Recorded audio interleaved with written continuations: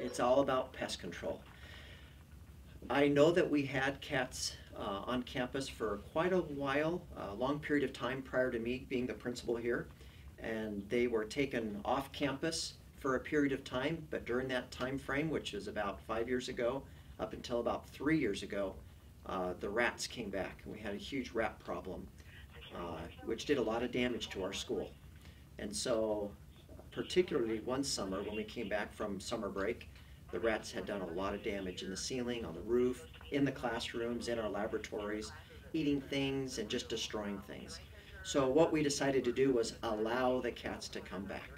I think the predominant reason the cats got brought back onto campus was because of the senior prank several years ago, where a bunch of kids released mice on campus, and that creates a huge rodent problem.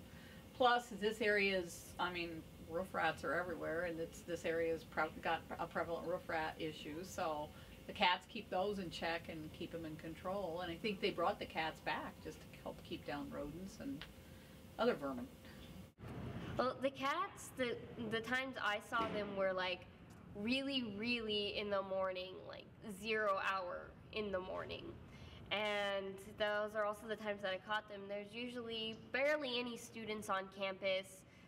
That probably because they're scared of the students if the storm drain incident wasn't anything to go by. Yeah, I see the cats really every single day because I stay pretty late most of the days. They are out and about on campus hunting and looking for rodents to eat. And I just think it's a great thing that the cats have come back. If you were to ask me, I think they're our best friends right now. Usually it's like after school when the kids are, you know, the campus is quiet and kids are gone. Sometimes you'll see them on the weekends, or like I've been here in the evenings once in a while to grade. You'll see them in the back compound area since I park back there. You'll see the cats, you know, back there and things like that, because hey, they dumpster dive too. Halfway, I think it was second semester of my freshman year, there was a kitten that I saw early in the morning, and it was so cute. I wanted to keep it, so I chased it down, and I managed to corner it and pick it up, and surprisingly, I did not get scratched. And it was a very cute cat. I named it Pumpkin. I called my mom, and she said absolutely not. We already have 2 cats. I don't care if it's free. No. My thought is that they're hiding or nesting somewhere in the garden area behind the school, but it's hard to tell. I've never seen them, I don't see them sleeping, so they're well hidden. But they do come out when the sun sets and they begin hunting, and I do see them almost every night. No, I think they're good. I think they serve a viable purpose for here at school. Okay. I've caught one more cat on this campus.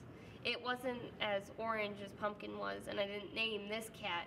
I remember like 2 or so years back, there were a group of kids that were crowding around the storm drain trying to pull a cat out of there.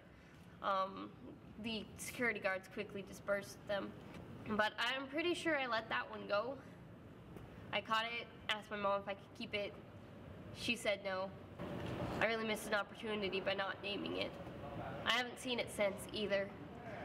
And I can honestly say that the cats are our friends.